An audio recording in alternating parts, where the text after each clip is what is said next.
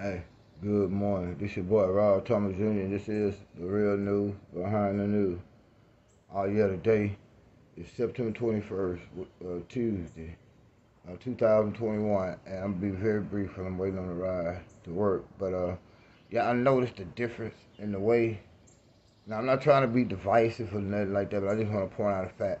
I noticed the difference in the way that those Haitian immigrants that's over in Del Rio, Texas, at the border, are being treated as opposed to some of the other immigrants who come here from Central America, Mexico, um, Afghanistan. All these other people come here, man. And if they come here in a mass number, the United States government has some kind of compassion. They will let them on in, put them in detention camps, detain them, and send some of them back to criminals. And the rest of them they just put throughout the rest of the country, but not these Haitian immigrants. Y'all see them police, them border agents on them horses yesterday, man, hitting them people with them whips and stuff. Kind of remind you of slavery.